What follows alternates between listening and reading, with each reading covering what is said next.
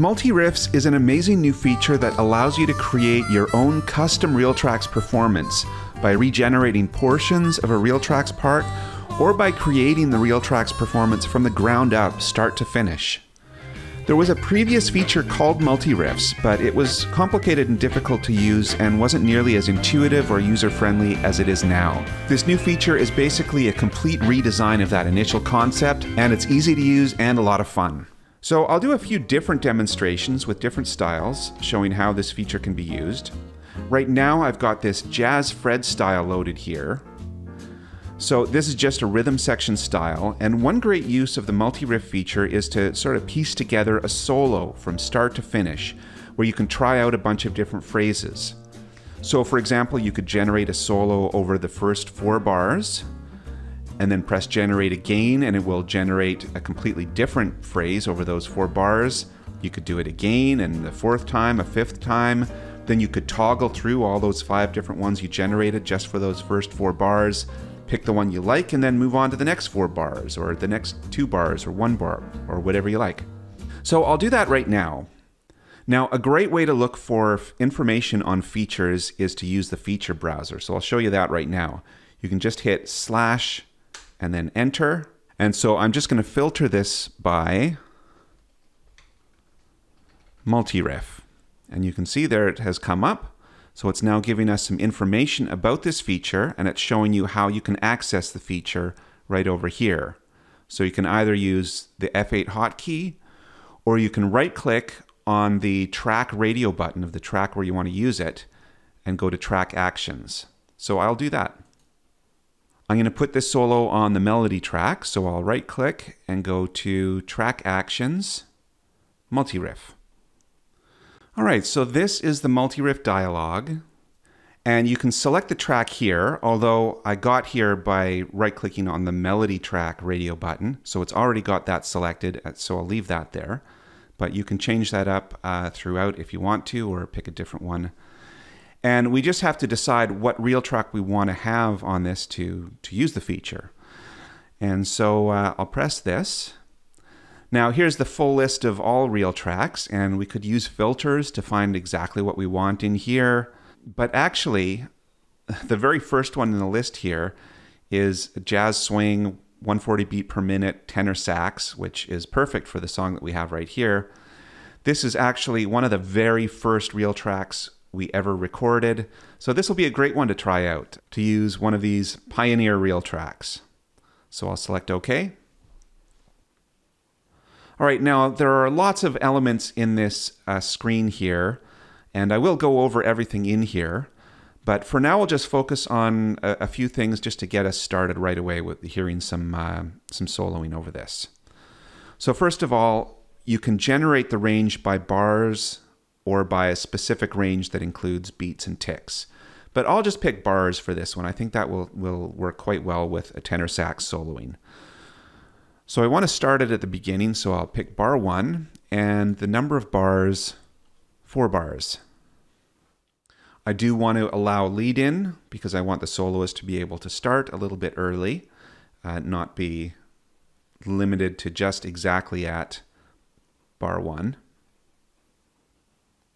And so I'll just try pressing generate now.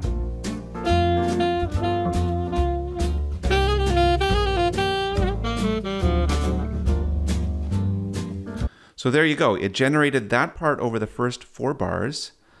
As it kept playing, you could hear then there was nothing at bar 5 and nothing beyond that because we only wanted it to generate 4 bars here. So now I'll generate again, and it'll come up with a different riff over that.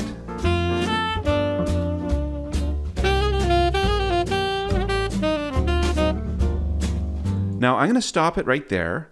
Now you'll notice that this now here says riff 3 of 3. When we first entered this dialog, it said riff 1 of 1. And riff 1 is basically whatever was on the track before you came into the multi-riff dialog. That was riff 1 of 1. In this case, that was silence. But if we had actually generated a whole solo on the track before entering this dialog, riff 1 would have been whatever was there before. Riff 2 then was the last one that I generated, so I'll go previous, So riff 2 was the first thing that it came up with.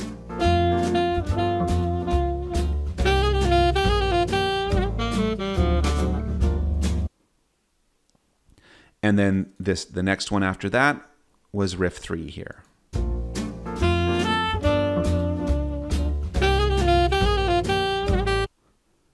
All right, so I'm going to keep generating, and it'll come up with different options for me. Some of the phrases might be similar, some of them might be quite different, but again, we can do this a lot until we find one we really like.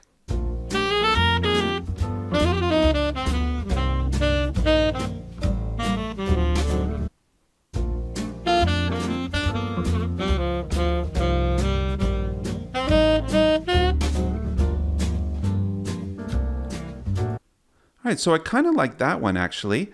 Not so much the end, but I did like that. So another thing you can do as you're going through this, when you're working on just a particular section, as you generate each riff, you can write yourself a little note in this memo area here. And so I'm going to write that I like this one. Or I like the beginning of this one, actually, is more accurate. And but I'll just keep going and see what else it comes up with.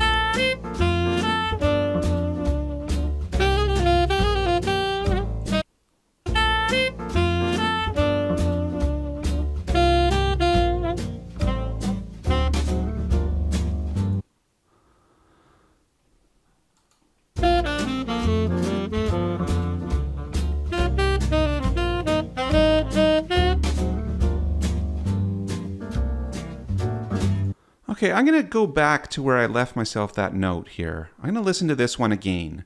So you can scroll back through all the ones you've done and then just press play and it'll play that riff.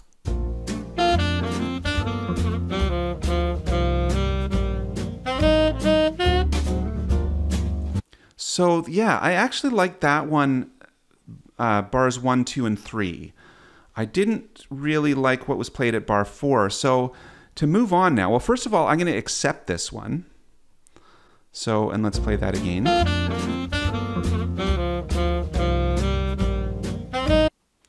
And I am going to now start generating a gain here at bar 4, because I liked everything up to there, but I want to see what it can come up with if it actually starts at bar 4. So I'll change this to bar 4, and I'll generate that now.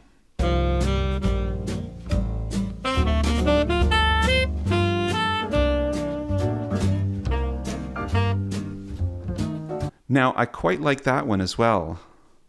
I mean, I still want to generate some more riffs, but I think that might be the one. So I'm going to write, this is the one to beat in the memo, and I'll generate again.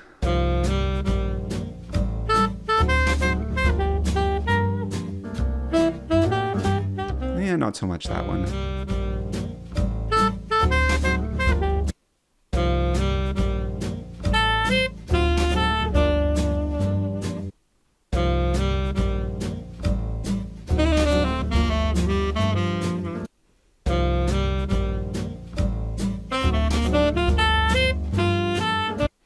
Yeah, so I'm going to go back and find that one where I said this is the one to beat. Now remember again, this was riff 2. This was the first one I generated, but riff 1 is nothing at all. Or actually riff 1 was the remainder of what was left over from that last riff, if I recall. Yeah, right, so riff 1 is basically the tail end of what I did previously. But I like this one. This is the one to beat. I'm going to select that one, so I'm going to hit accept. So I want to just play it from bar 1 again in here.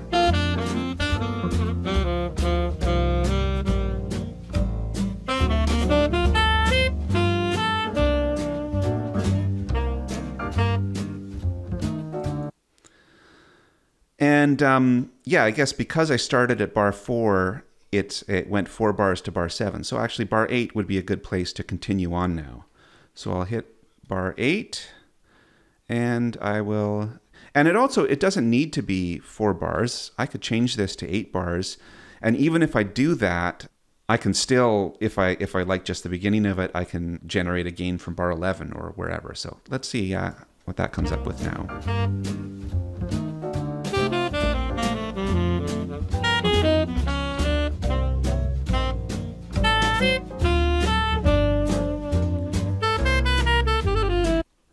All right, so that one I think I like. Let me just play it again. I like that again to a point.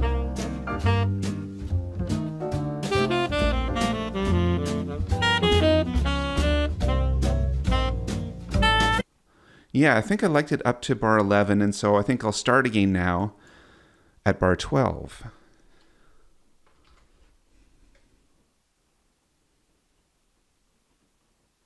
Oh, actually, first, before I do that, I have to accept this one here. And now I can start again at bar 12.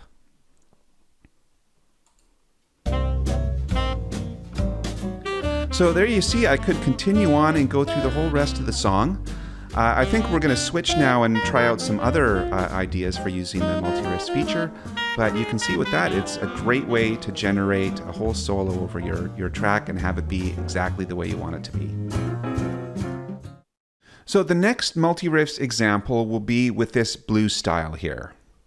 This is a blues shuffle with a new organ soloist. This song is a 12-bar minor blues, and then it goes to the relative major and does a 12-bar major blues. And over that section, I'm going to use Multiriffs to add 4 saxophone parts, which will play some simple but effective 4-part arrangements. These are multiple blues shuffle grooves that play various rhythmic repeating patterns, and they're part of the bonus reel tracks with Band in a Box 2022. So we saw in the last part, F8 was a hotkey to get into the Multiriffs dialog, so I'll just press F8 right now. So first of all, I'll select the first track that I'm going to use, and I've got utility tracks 1 through 4 visible here, and those were the ones I'd planned to put these horn parts on. So first of all, I will select utility track 1. Now I'll pick the first reel track, and we're going to start with an alto sax, and I'll just filter this by shuffle, groove, sax. So here's the list of all of the reel tracks that fall under this category, and you can see for each one there's a groove 1, groove 2, and groove 3. And I'm going to use groove 1 for the majority of this, and then there's going to be another one which will be held, which I'll use for a small part of it. But first of all, I'll just add this groove 1, so starting with the alto sax. So I want to have this at bar 13, and the number of bars, 12 bars. So I will generate that part now.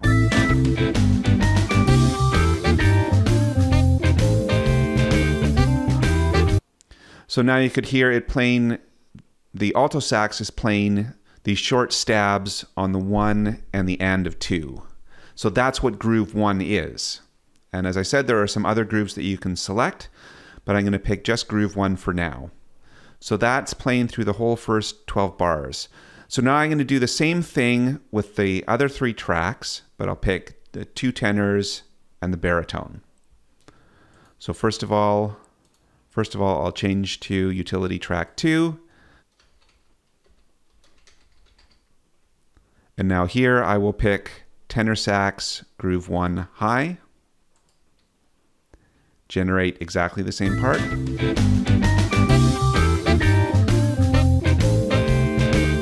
So now you could hear there were 2 saxes playing there. So now I'll just do exactly the same thing again over here.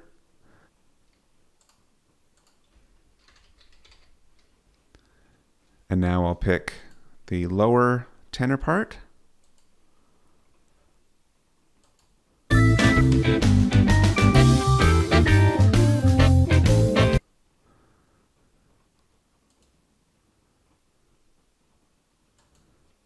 And now here I'll pick the baritone part.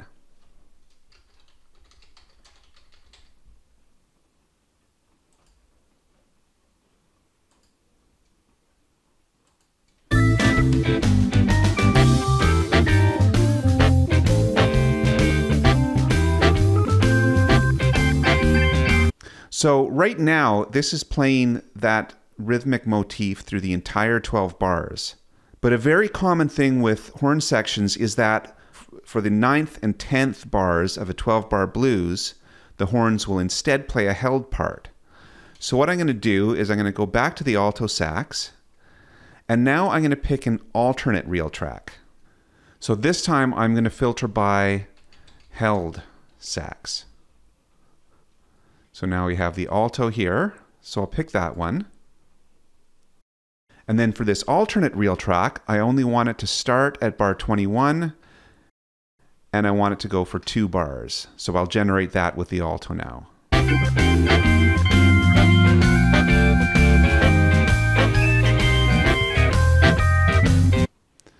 So now only the alto is playing the held part through that, but now I'll go through and do the same thing with the other ones. So the high tenor part, alternate reel track. That's this one. The correct bars are still entered here.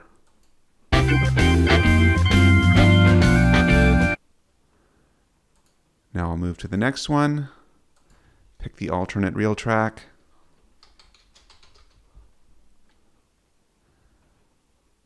The tenor low part.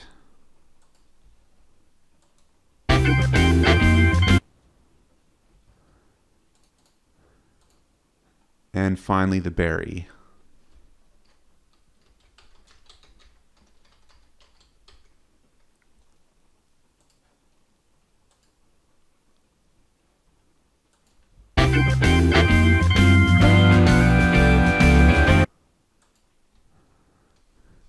And so now I'll go back to bar 13 and I'll just play this and we'll hear how it sounds.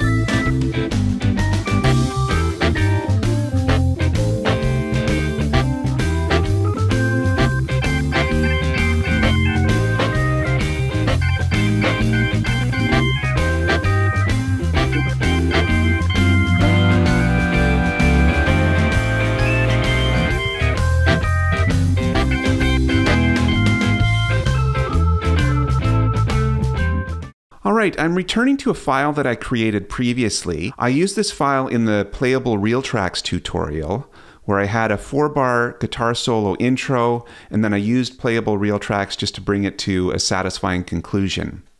Well, I returned to this file because I want to use Multiriffs to actually create another solo later in the song. So this soloist track is then muted from bar 5 all the way to bar 21. And there is a solo here right now, but I want to use the Multiriffs feature to create an 8-bar solo that I've kind of pieced together myself and that has the phrases that I really want to have in there. So another way to access the Multiriffs feature is to actually right-click on the track labels. And then down at Track Actions, Multiriff. I'll move this over here just so I can see the note roll notes that it puts in when I start generating it. So I want it to be from bar 21, and I want it to be 8 bars long. I do want to allow the lead in for this one. So I'll just generate it, and then as I go through it, if there are any phrases that I want to regenerate, I'll regenerate them at that time.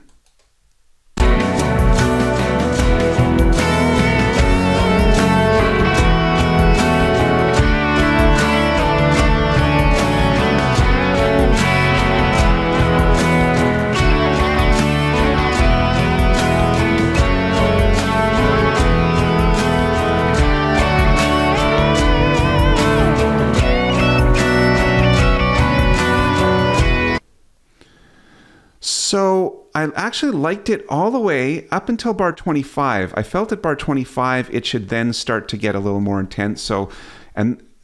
Intensity can also just mean kind of a higher range. Notes that are played higher, even if they're played at the same velocity, tend to sound more intense. So 25 and 26, I think I'm going to regenerate just those 2 bars. And then for now, I'll leave it at bar 27. So I'll go 25 and 2 bars, and I'll press Generate Now.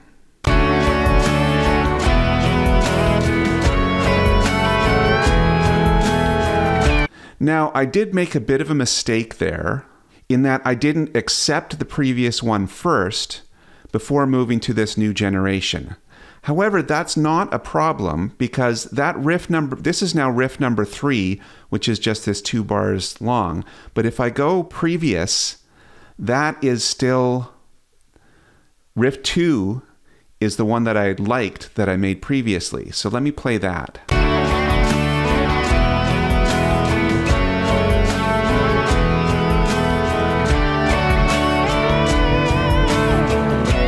So that was the one that I liked that I want to regenerate bars 25 and 26. So now I'll try that again. This time first I'll press accept. So that now has been accepted, and now if I regenerate bars 25 and 26, it will only regenerate that and it'll keep that phrase that I liked.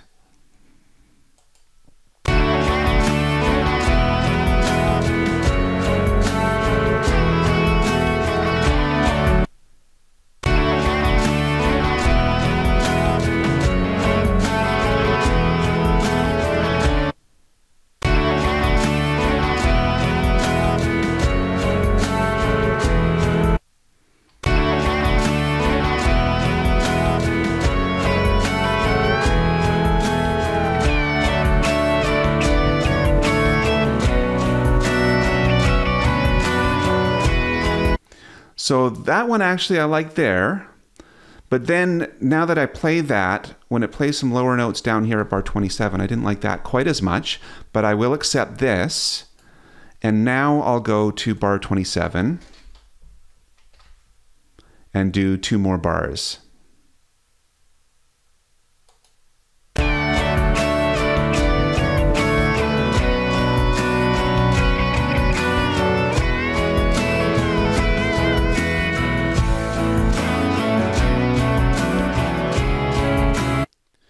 So I only actually wanted it to go until bar 29, so I will accept that.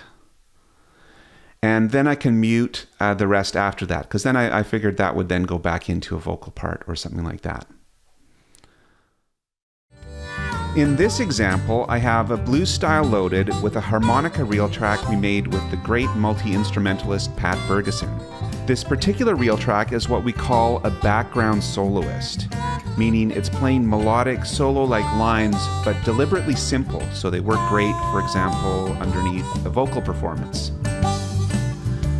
Now with this one, I'm going to be doing most of my work in the audio edit window in conjunction with the Multiriffs dialog.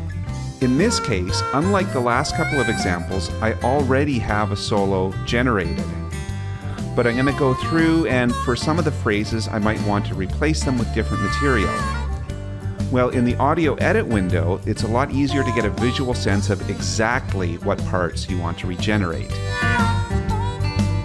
So I'm going to start this off at the beginning again, and I'm going to play it, and keep in mind that I might want to record a vocal part over this afterwards. So I'm listening for what I'm wanting to hear is very simple lines, which most of it is for sure.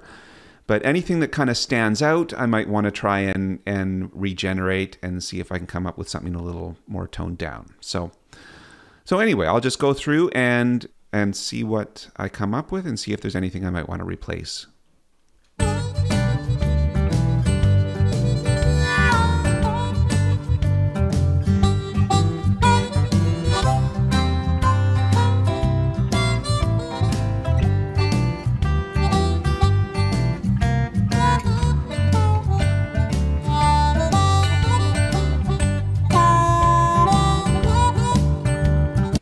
So I loved all of that. That was great, and I could totally hear a vocal performance over top of that with this sort of just backing it up in the background. This was the only riff right here, this last one here, that I thought I might want to see what else I can get with the multi-riff and see if there's something a little more low-key for that bit. So I'm going to highlight this region, and I liked all of the notes right up to the end here, and I like the way this one trailed off, so I want to keep that, and then it can start off right here.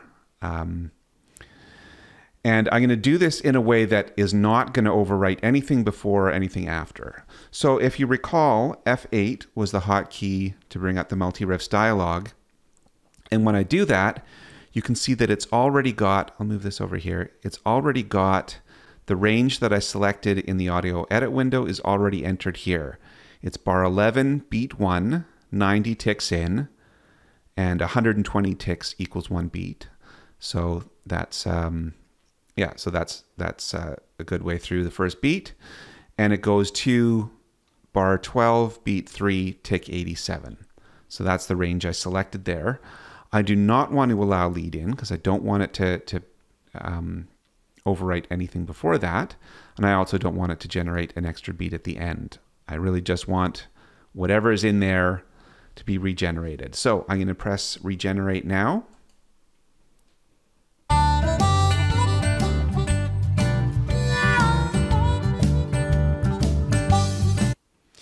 And also, I love too that not only do you hear a little bit before, well, you hear a full bar before the new material that's regenerated, it also keeps playing afterwards. So you can hear how this new material then goes into the next phrase. And in this case, it went really well into the next phrase. I loved the way that worked. So I'm going to actually, like I did before, I'm going to write a little memo and say, I really like this.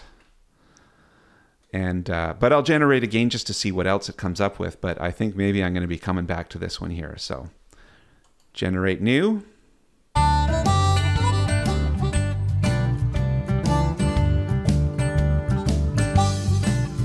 That was nice in that it was low key, but I still think I like the one before better. Yeah, so let me try it again. And you'll notice when I press generate again, you'll see that everything is exactly the same here and exactly the same here, which is exactly what I want. Yeah, because I've selected this region and so that's the only part I want changed, and that is the only part that is being changed, which is great.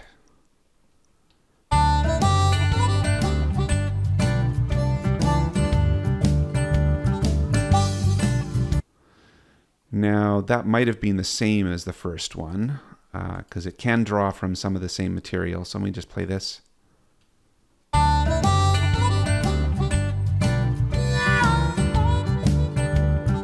Oh no, that was different. All three of those were different. So I generated 3 of them. It says here riff 2 of 4. And of course, the first riff is just what was there before. But this is the first one I generated. So that's riff 2 of 4. And I love that. I'm going to keep that. So I'm going to press accept. And now I'm not going to stay in this dialog. I'm just going to hit OK. And I'm just going to start playing back here again.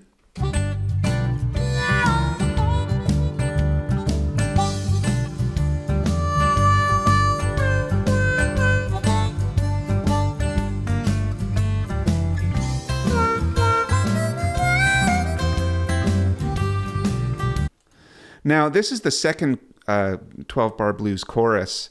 So I'm thinking I'm going to sort of allow more in this than I did in the first one, just to make the second chorus a little bit more. I think it'll still sound fine with a vocalist singing over top of all this, but I'll continue playing through and see if there is anything I want to change. There might not be, but I'll see.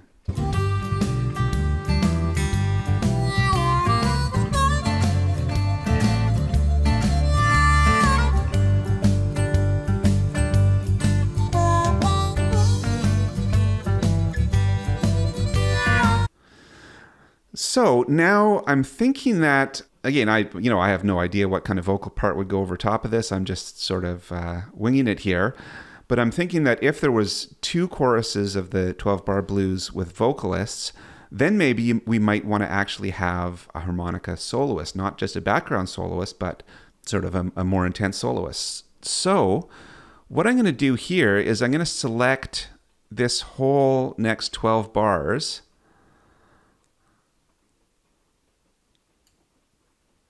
And in this region here, I'm going to press F8 again to bring this up. And I showed you a little bit of the alternate real track option. So I'm going to pick the alternate one here. And now this is the background soloist blues shuffle Pat. But I think there's also a soloist that we recorded with Pat that was not intended to be background. So let me just type in shuffle Pat.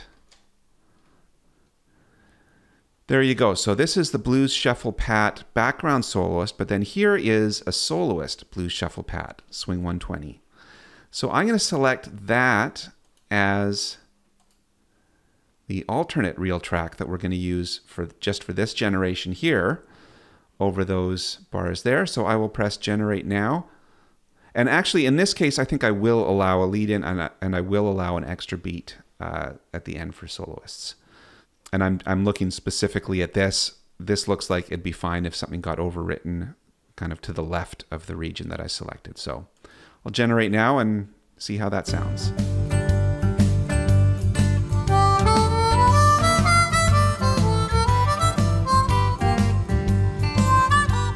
So I could continue going phrase by phrase and see if there were things that I wanted to change about this.